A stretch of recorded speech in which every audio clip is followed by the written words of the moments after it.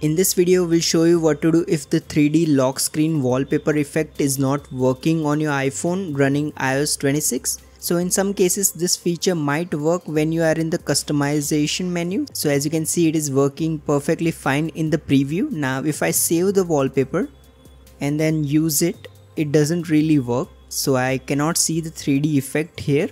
So the fix for this is simple. First, go to the settings app. Now tap on accessibility.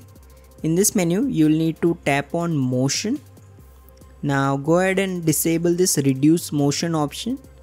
Now lock your screen and you should be able to see the 3D spatial effect. Another thing you can try is removing the wallpaper and re-adding it. So it's possible that your old wallpaper from iOS 18 is not working correctly with the iOS 26. So all you have to do is simply re-add the wallpaper and your issue should be resolved.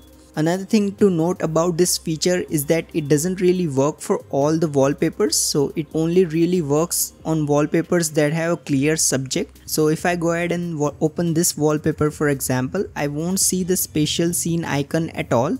This means that the wallpaper is not compatible. I simply need to switch to another wallpaper in which the subject is clearly visible. However, if nothing else works, your last option is to simply restart your iPhone. So sometimes temporary issues with the iOS 26 can cause this 3D lock screen effect to stop working. If you find this video useful, please don't forget to like and subscribe to Glitch Guru.